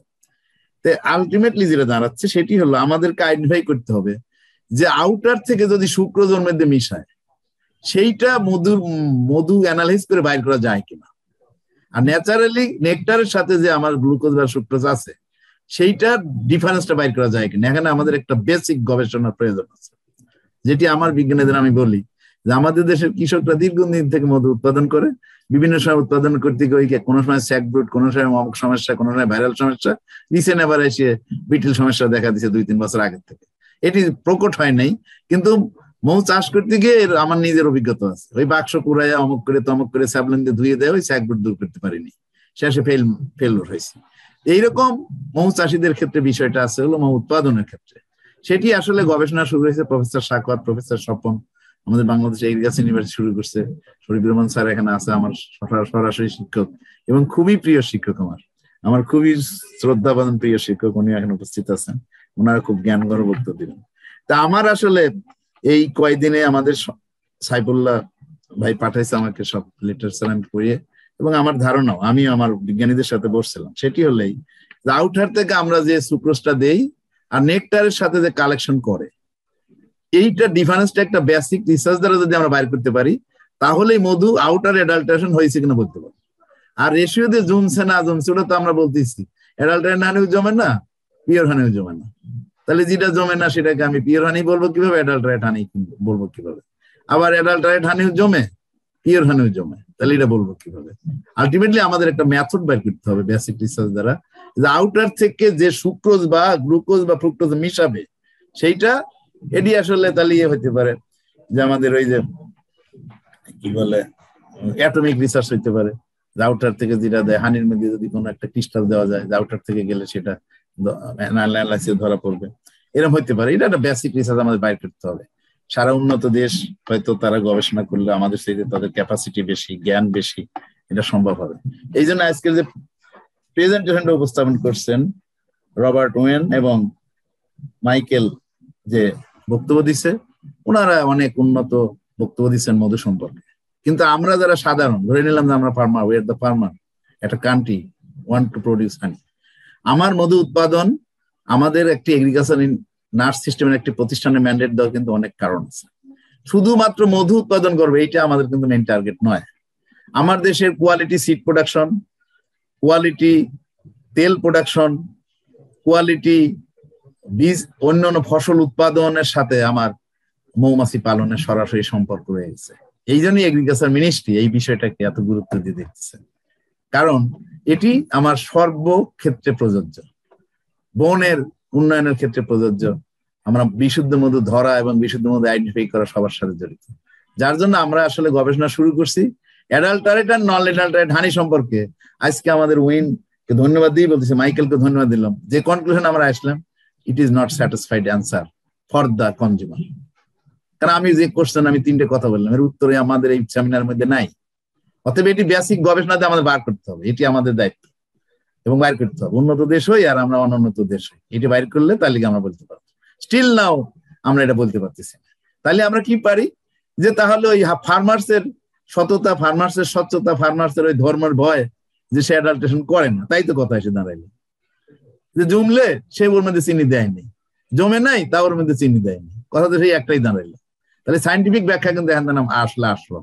তাহলে কি আমরা গুড এগ্রিকালচার প্র্যাকটিস যেটি আমরা ফলো করি, স্ট্রং সুপারভিশন, যেমন কৃষির বাজারে আমি খেজুরের পাটারি দেই, তার প্রমাণক হিসাবে আমাকে একজন জিজ্ঞাসা করছে, একজন পলিসি মেকার আসছিল, সে গুড় কিনবে, যে you director general standing here, যে এই খেজুরের পাটালি ভেজাল মুক্ত নয়। হোয়াট ইজ ইয়ার প্রমাণক? তো আমি বলছি আমার প্রমাণক হলো লালপুরে আমার একজন বিজ্ঞানীর বাড়ি আছে, তাকে আমি গুড় বানানোর সময় বলে দিই অফিসে আসা দরকার নেই, তুমি ওই গ্রামে থাকবা, রস নামানোর থেকে গুড় বানানো পর্যন্ত দাঁড়ায় থাকবে, ওই গুড় কৃষি মার্কেটে আসবে। This is my প্রমাণক। মধুর ক্ষেত্রে এইরকম প্রমাণক ছাড়া এই মুহূর্তে আমাদের কোনো প্রমাণক নাই। সবাইকে অশেষ ধন্যবাদ। আমি একটু বেশি সময় নিয়ে ফেলছি, কারণ সাইন্টিফিক কথা আসলে এই পয়েন্টটার উপরে আমি অত বেশি পাইনি, কোনো ফাইন্ডিংস আসলে ক্লিয়ার কাট কোনো ফাইন্ডিংস নাই। এই জন্য আমিও বক্তব্য দিয়ে আমার বক্তব্য শেষ করছি। আয়োজককে ধন্যবাদ, আমার মতন একজন মানুষকে আজকের এই এত সুন্দর একটা অনুষ্ঠানে বক্তব্য দেওয়ার জন্য। আসলে আমি বক্তব্য দেওয়ার জন্য না, কিছু শেখার জন্য এই ওয়েবিনারে যোগদান করছি। আসসালামু আলাইকুম, সবাইকে ধন্যবাদ। অসংখ্য ধন্যবাদ স্যার আপনার মূল্যবান বক্তব্যের জন্য। এই পর্যায়ে আমি আমন্ত্রণ জানাচ্ছি doctor Shariful Islam. Doctor Shariful Islam professor, department of entomology, Bangladesh কৃষি বিশ্ববিদ্যালয়, পিএইচডি, ইউনিভার্সিটি অফ লন্ডন। তিনি প্রিন্সিপাল ইনভেস্টিগেটর হিসেবে কাজ করছেন ministry of science and technology project, কীটনাশক ব্যবস্থাপনার মাধ্যমে মৌমাছি সংরক্ষণ, মধু উৎপাদন এবং মৌমাছির জীববৈচিত্র্যের উপর কীটনাশকের ব্যবহারের প্রভাব। তিনি editorial board member, SAARC journal of agriculture, member pesticide technical advisory committee পিটিএসি এবং vice president Bangladesh association for advancement of sciences, president teachers council Bangladesh কৃষি বিশ্ববিদ্যালয়। আমন্ত্রণ জানাচ্ছি doctor Shariful Islam. Okay, thank you very much. Can you hear me? Yes, sir. I can hear you. Yes, today's organizer, Saifullah, and our keynote speaker, Robert Owen, and we have the Michael. Then I can see the panelist, Jagadish Shaha, is one of my very close friend. We worked together on some of the honeybee works we did together. So we just discovered what are the honey bee plants, and we went to Nepal also together. I've been a conference, so he's a very close friend of mine. And the other panelists, those who are here, I'm very happy to see they are the experts of honeybee in different universities and research organizations. And I am very happy that they are my students, direct students. I had the opportunity to teach them in the classroom. So, and we can see Noreen and another one, Latif, maybe. Okay. So it is not very complicated topic today, but it's still very good to discuss what is the fate of the honey. Honey, we eat honey. It is produced by the honeybee, and it's a very valuable product. We know the honey. Bangladesh, this honey production is not new, but nowadays the farmers are being encouraged and they are motivated to just cultivate or this get honey from the different bee plants. So our recent, just this season is going on at this moment, the mustard season. A lot of farmers, they are taking their boxes from one field to the another field, we have seen. And but the one important problem is the honey which is produced in this season, especially from the flower of mustard. This honey gets crystallized. So some people has got the conceptions, definitely wrong conceptions, as we know it, and the our speakers, all of the speakers, they have explained it, starting from Robert and our professors. Rightly, Dr. Amjad said that we need to know, we need to investigate the real reasons of crystallization. So we know it, the temperature is one of the factors, the composition is one of the factors. So, and the flower nectars of mustard, it contains a higher amount of glucose, that is one of the factors. So in a short period of times after harvesting, the honey gets crystallized. So sometimes the conception is this: it is not a good honey, and the consumers they are not sometimes interested to buy honey. So, but those who know it, as Robert said, then Michael said that the Western people or our forefathers, those who know it, this honey could be, they know it is a product, right products, pure products. So there is no impurities or adulterations. We can consume it without any questions, so without any doubt. So as it has a lot of nutritions. So this is our conceptions. The product, it is pure products coming from the honey hives, and we can consume it. So this type of perceptions, we need to make the people aware. That is, I think this is very important. If the people know that this is pure, whatever may be the textures, it doesn't matter. We can consume it, and without any hesitations, and it can be spread over the breeds, and it can be consumed in many different ways.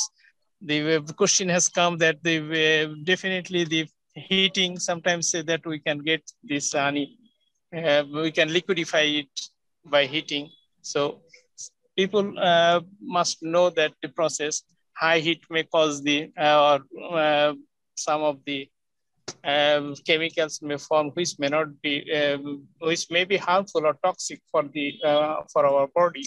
So that is why all the concepts we need to have.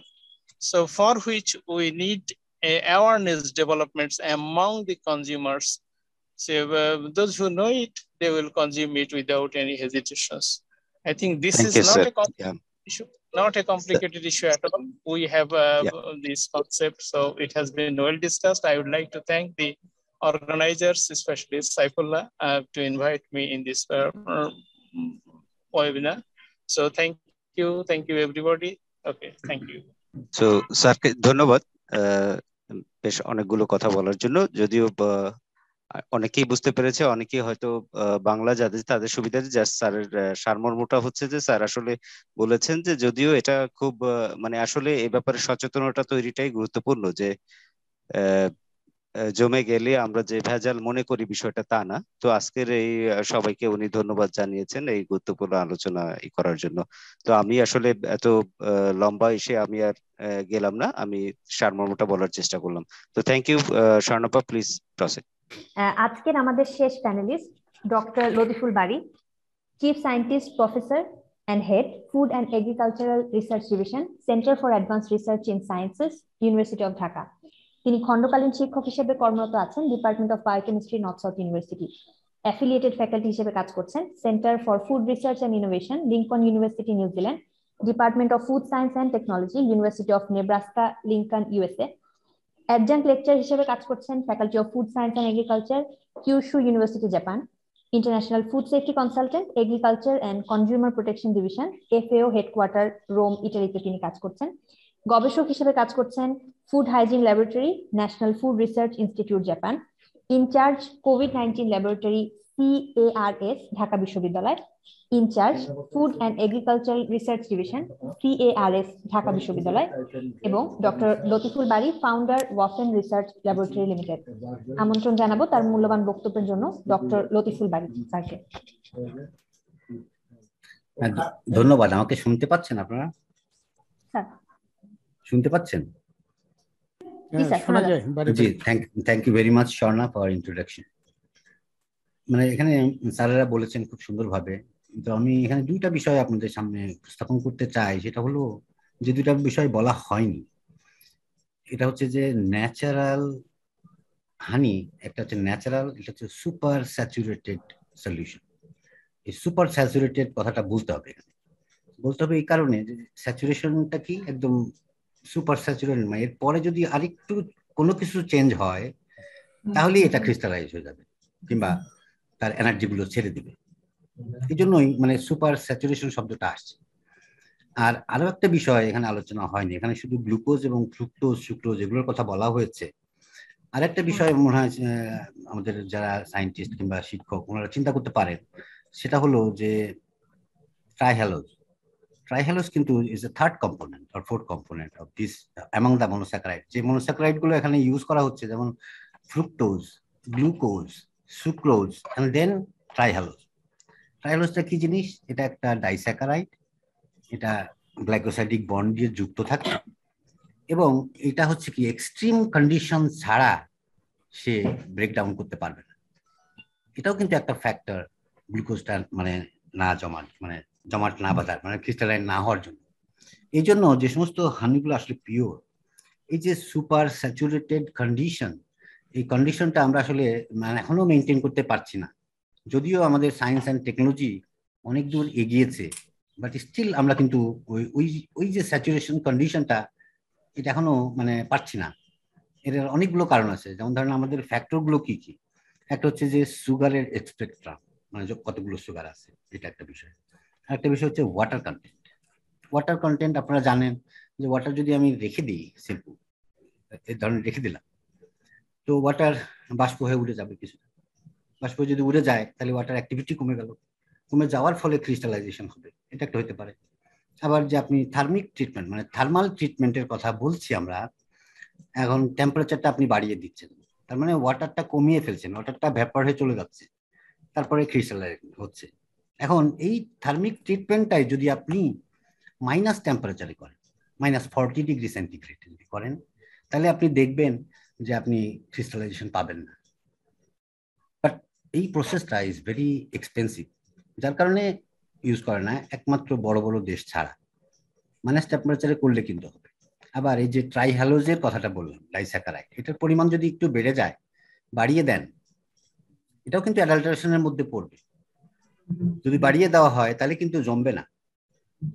যেমন আমরা দেখেছি যে মধুতে 2.6% থাকে সাধারণত, অন্যান্য glucose যেমন ধরেন ফ্রুক্টোজ ছিল, গ্লুকোজ ছিল, এবং ট্রাইহ্যালোজের পরিমাণ দেখি খুবই কম, 2.6, but it has some interaction between, মানে এই যে মানে keeping the super saturation condition, এই কন্ডিশনটাকে ধরে রাখার জন্য এটা কিন্তু একটা কাজ করছে।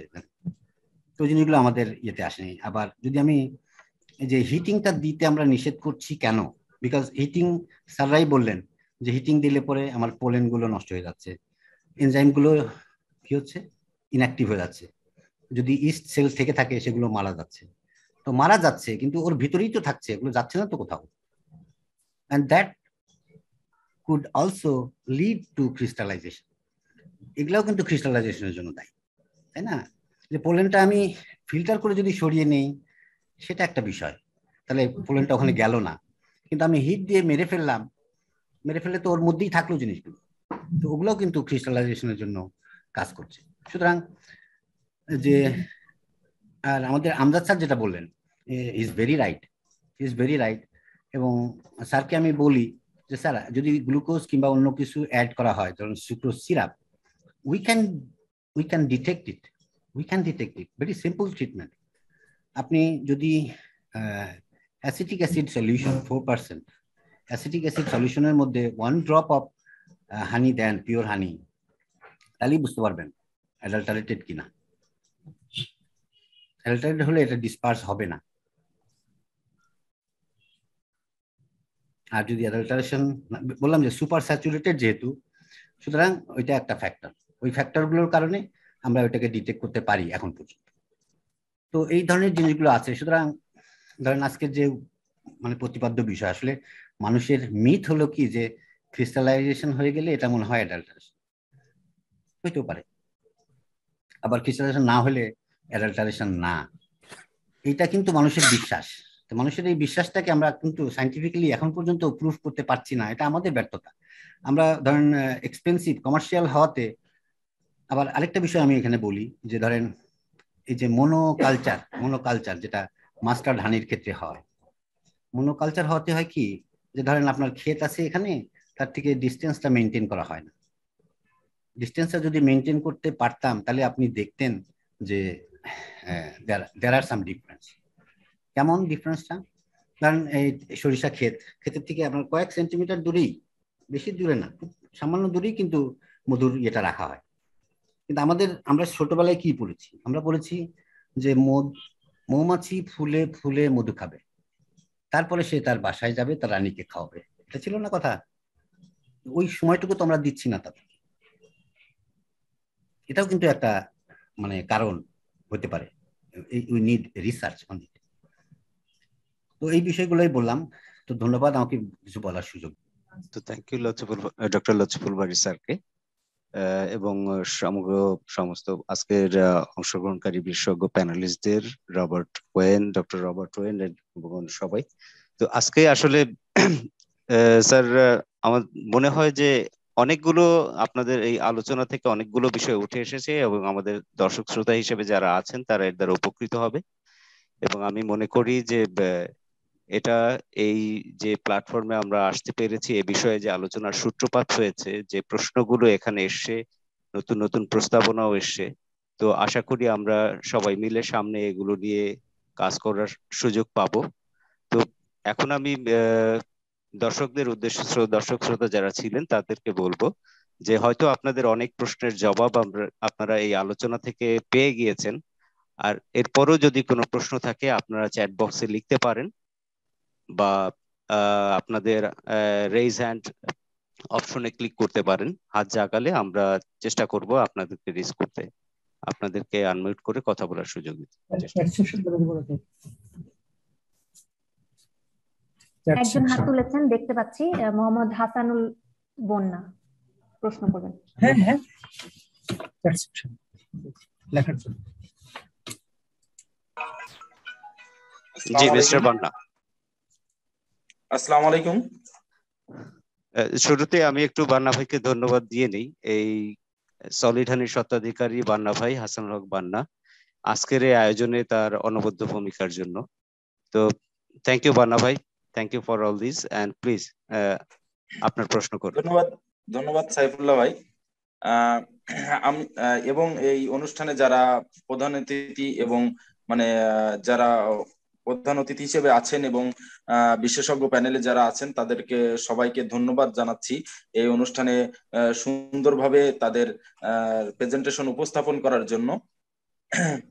আমি আপনাদের জ্ঞাতার্থে জানাতে চাই যে এই অনুষ্ঠানটাকে আমি স্মরণ রাখার জন্য এবং এটাকে আরো সবার মাঝে ছড়িয়ে দেওয়ার জন্য আমরা একটা ম্যাগাজিন বের করতে চাচ্ছি। এই বিশেষজ্ঞ প্যানেল এবং যারা আছেন আজকের অনুষ্ঠানে অতিথি হিসাবে তাদের একটা স্ক্রিপ্ট নিয়ে সেটা আমরা ম্যাগাজিন হিসেবে প্রকাশ করতে যাচ্ছি। সেই সম্পর্কে আপনাদের একটু সাইফুল্লাহ ভাইকে একটু জানানোর জন্য যে এটা যেন সবার মাঝে একটু সবাইকে বলে দেন, তারা যেন মধু জমা নিয়ে একটা লেখা দেন। আশা করি বুঝতে পেরেছেন। So for your information, Dr. Robert Wayne, Mr. Banna is saying that he is asking that to document this initiative, this discussion, he is planning to publish a magazine. So yes, he is requesting from you and all of the panelists to document this, provide a few scripts that they discussed here so that he can proceed to publish the magazine. I can do my part. Yes, pleasure. তো আমি অন্যান্য স্যারদের দৃষ্টি আকর্ষণ করছি যারা panelist হিসেবে আছেন, তারা যদি বান্না ভাইকে সহযোগিতা করেন এ ব্যাপারে, তাহলে তাদের জানানোর জন্য আমি প্যানেলিস্টদের দৃষ্টি আকর্ষণ করছি যদি এই ম্যাগাজিনের ব্যাপারে আপনাদের সহযোগিতার জি আমার মনে হয় রেইজ হ্যান্ড স্যার। আচ্ছা রেইজ হ্যান্ড দিয়ে বলি, রেইজ হ্যান্ডই দিলাম। Thank you sir, thank you. তো আমরা এই ব্যাপারে আপনাদের সঙ্গে যোগাযোগ, আমার মনে হয় এটা যে প্রস্তাবটা খুবই ভালো, কারণ আজকে যে আলাপটা হয়েছে এটা সম্পর্কে নেটে ঘাটা এবং আমাদের অভিজ্ঞতা দিয়ে যদি আমরা কিছু বলতে পারি তাহলে ভালো। লতিফুল বারী স্যারকে আমি বলতেছি ধন্যবাদ, আসলে কিছু এই ধরনের টেস্ট আমাদের আসতে হবে। মানে আমি এটা নিয়ে খুবই বিব্রত করেছি, কারণ আমি যেখানে দাঁড়ায় থাকি আমার এক পাশে মধুর দোকান, আর এক পাশে হলো খেজুরের গুড়ের দোকান, আর এক পাশে আখের গুড়ের দোকান। এই তিনটার মধ্যেই চিনি মিশাইলে, চিনিটা বাইরের তেন মিশাইলো না ওর মধ্যে ছিল, এটা ধরার আসলে আমি কোনো পথ পাইনি এখন। যার জন্য এটা আমাদের আজকে যে আয়োজনটা সাইফুল্লাহ ভাই এবং জগদীশ স্যার, ওনার আমি নামে অনেকদিন আগের থেকে চিনি লিটারালি, আজকে ওনার মুখটা দেখতে পেয়ে আমার খুব ভালো লাগলো, সাইফুল্লাহর মুখও দেখতে পেলাম। যারা বাইরের থেকে আসছেন, আমাদের স্যারের সাথে আমার সবসময় কথা হয়, সাকত, স্বপন, এদের সাথে কথা, এদেরকে আমি আসলে স্যার মানি। আমি যদি এদের একাডেমিক্যালি সিনিয়র, কিন্তু আসলে এরা আমার স্যার। আসলে মৌমাছির গবেষণার সিস্টেমেটিক গবেষণা শুরু করছে, যার জন্য আমার দরজা আপনাদের সবার জন্য খোলা। যদি মনে করেন ঢাকাতে না আসো অসুবিধা, আমি গাড়ি করে নিয়ে আসবো, হ্যাঁ এসে থাকবেন, খাবেন, বুঝলেন, 1 মাস থাকেন, 2 মাস থাকেন। ওই তাল মিষ্টি বানানোর জন্য সেই আমি এক লোক ফরিদপুর নিয়ে 3 মাস রাখছি এখানে। তো এইরকম যারা আপনারা স্যার স্পেশালিস্ট আছেন, খালি আমাকে টেলিফোন করবেন, আমি ঢাকাতে নারায়ণগঞ্জ নিয়ে আসবো, আবার যাওয়ার সময় আমি যখন যাই তখন নিয়ে দিয়ে আসবো। ধন্যবাদ স্যার আপনার সহযোগিতার আশ্বাসের জন্য। এইটা আমার প্রকাশনার জন্য যে প্রস্তাবটা আপনারা দিচ্ছেন খুবই ভালো, এটা হওয়া মনে হয় উচিত। Thank you. ধন্যবাদ স্যার। আর হাসানুল বান্না যেটা বলেছে এটা একটা ভালো উদ্যোগ। আমি আমার পোর্শনের কিছু রাইট আপ এটা আমি তৈরি করে দিয়ে দিব ইনশাল্লাহ। এটা দিয়ে দিব, একটা ম্যাগাজিন আকারে বেরোলে এটা যদি আমাদের কৃষকদের হাতে যায়, মৌচাষীদের হাতে যায়, এটা ডেফিনেটলি উপকৃত হবে। আমি বাড়ি ভাইয়ের আরো সহযোগিতা কামনা করছি আর কি। ধন্যবাদ স্যার। আমি একটা বলি, আমজাদ স্যারকে বলি যে আমজাদ স্যার, আমি ঈশ্বরদীতে মানুষ হয়েছি, সুতরাং আমি সুগার ক্যান রিসার্চ ইনস্টিটিউট চিনি, আমি গিয়েছি ওখানে। ঈশ্বরদী বাড়ি পরিচয়, তাহলে তো স্যার আপনি একেবারে আবশ্যিক ভাবে আসতে হবে স্যার। আপনি ঢাকায় কোথায় বসেন স্যার? আমি ঢাকায় গেলে দেখা করবো না। ঢাকা ইউনিভার্সিটিতে। জি, ঢাকা ইউনিভার্সিটিতে। গত রাত্রে তো আমি ঢাকা ইউনিভার্সিটি 7টা-8টা পর্যন্ত ছিলাম, বায়োটেকনোলজি ল্যাবে। রাত্রে ফিরলাম আমি। আচ্ছা, বায়োটেকনোলজির পাশেই তো আমি আছি, উল্টা দিকে। যাক, ইন্ট্রোডিউস হয়ে গেল এই মধু সেক্টরে, আপনি ইন্ট্রোডিউস হয়ে যাচ্ছেন, এটা মানে ডেফিনেটলি। আপনি কোন বিল্ডিং, ওই যে বাবাদের বিল্ডিং এ বসেন, হাসিনাবাদের ওই বিল্ডিং এ বসেন? ওটা না, মানে উচ্চতর বিজ্ঞান গবেষণা কেন্দ্র, এটা হচ্ছে এদিকে centre of excellence. Centre of excellence 5 তলায়। ঠিক আছে, ওখানে আমি রাত্রে থাকছি একাধিকবার, ওখানে আমি যাবো না। কালকে আমি তো ঢাকা ইউনিভার্সিটি থেকে রাত 8টায় বেরাইছি। ও তাই? আমি যা যোগাযোগ করবো এরপরে। Thank you sir. Jagadish Chandra Saha sir হাত জাগিয়েছিলেন, কিছু বলছেন? কিছু বলবো। সবাইকে ধন্যবাদ। আসলে দীর্ঘদিনের একটা প্রত্যাশা যে এই সেক্টরটাকে সম্ভাবনার আলোকে বাংলাদেশে বহুদূর এগিয়ে নিয়ে যাওয়া সম্ভব। আজকে আমার যেটা মনে হয়েছে, আমার দীর্ঘ অভিজ্ঞতার আলোকে এই প্রথমবারের মতো একটা সময়োচিত বাস্তব ভিত্তিক পদক্ষেপ গ্রহণ করা হয়েছে বিজ্ঞান ভিত্তিক এই সেক্টরের অগ্রগতির জন্য। এবং আজকের এখান থেকে যে জিনিসটা ছোট্ট একটা ইস্যু করে আমরা এটা আয়োজন করেছিলাম, এটা এই জন্য ল্যান্ডোলেক্সকে অনেক ধন্যবাদ, সাইফুল্লাহ ভাই, তারপরে সলিডহানির বান্না, এবং সর্বোপরি ডক্টর ওয়েনের সঙ্গে আমি 4 বছর হলো কাজ করছি, তার সঙ্গে একটা ইন্টারাকশন সবসময় আমার আছে। এবং এই ছোট্ট একটা প্রেজেন্টেশনের জন্য তার সঙ্গে আমার এবং সাইফুল্লাহ ভাইয়ের প্রতিনিয়ত একটা যোগাযোগ হয়েছে। প্রকৃত অর্থে বিষয়টা হলো যে এখানে শুধুমাত্র একটিমাত্র মেসেজই দেওয়া হয়েছে, সেটা হলো যে পিওর হানিতে বেশি গ্লুকোজ থাকার জন্য জমবে। আরো অনেকগুলো ফ্যাক্টর আছে যে জিনিসগুলো প্যানেলিস্টে বলে গেছেন, এত বড় আকারে আমরা আনার চেষ্টা করিনি। তো আরেকটু হলো ভেজাল মধু জমবে না, এই একটা মেসেজটাই দেওয়া হয়েছে মানুষকে মনস্তাত্ত্বিক ভাবে এই থিম থেকে বেরিয়ে আসার জন্য। আমার যেটা এখন অভিব্যক্তি সেটা হলো আজকের এই সেমিনারের উপরে, এই ওয়েবিনারের উপরে ভিত্তি করে প্যানেলিস্টরা যে সুন্দর সুন্দর তথ্য উপস্থাপন করেছেন, বক্তব্য রেখেছেন, তাদেরকে তো আমায় ধন্যবাদ অবশ্যই দিতে হবে। তাদের প্রতি আমি ব্যক্তিগতভাবে কৃতজ্ঞ এবং আমার মনে হয় দেশ এবং জাতীয় উপকৃত হবে। বিলম্ব হলেও আমরা যাত্রা শুরু করলাম এই সায়েন্টিফিক ভেঞ্চারের জন্য। জি, থ্যাংক ইউ।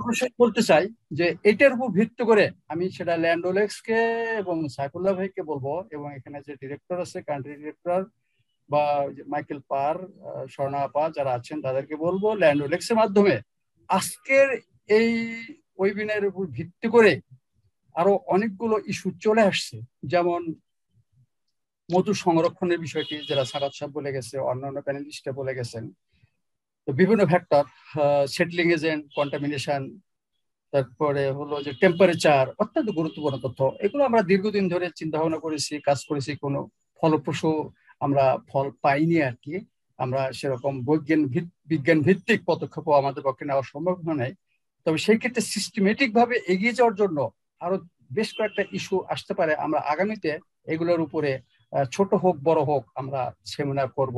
সেই ক্ষেত্রে সুগার কেনের ডিজি মহোদয় যে বক্তব্যটা রাখছেন, উনি অনেক ইনোভেটিভ বক্তব্য রেখেছেন। ওনার সুদূর প্রসারী কিছু চিন্তা ভাবনা আছে আমার কাছে যেটা মনে হয়েছে। সেক্ষেত্রে ওনাকে সঙ্গে নিয়ে, এবং লতিফুল বারী সাহেব আছেন যে উনিও ফুড টেকনোলজিস্ট হিসেবে থাকবেন, সে বিষয়ে স্বপন সাহেবের সঙ্গে আমার ওনার সঙ্গে যোগাযোগ করার আগেও আলাপ হয়েছিল। আমি আজকে ওনার সঙ্গে টেলিফোনে কথা বলছি, আমার ভালো লেগেছে। হাওয়ার আমার যে প্রত্যাশা ছিল আজকে সেমিনারের আউটপুট সম্পর্কে, আমি মনে করি তার সাথে অনেক বেশি।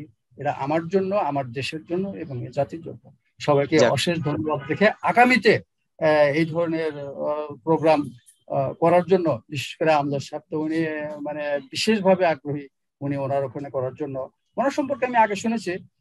যাই হোক, পরবর্তীতে সাক্ষাতে সবার সঙ্গে কথা হবে। আজকে সবাইকে অনেক অনেক ধন্যবাদ। এরকম একটা ভালো কাজে সবাইকেই এবং 100% অংশগ্রহণ করেছে, আমি খুবই আনন্দিত। সবাইকে আবারও অনেক অনেক ধন্যবাদ। জি, ধন্যবাদ জগদীশ চন্দ্র সাহা স্যার। সবার কাছ থেকে সহযোগিতার আশ্বাস পেয়ে আমরা অনুপ্রাণিত। আমরা দর্শকদের মধ্যে দেখতে পাচ্ছি একজন মিস্টার মাইনুল হাত জাগিয়েছেন। প্লিজ মিস্টার মাইনুল, আপনি কি বলতে চাচ্ছেন kindly? Okay, thank you everybody for arranging this seminar. It was excellent, and particularly Swana for doing a good job managing the whole session. So thank you, Shariful and Jagadish, and the distinguished. Thank you everybody. Thank you Robert. Thank you Sharif sir. Thank you Sharif bhai. Thank you everybody. Thank you everyone sir. Goodbye. আমরা sir আপনারা বহুদিন পর দেখলাম sir. দেখা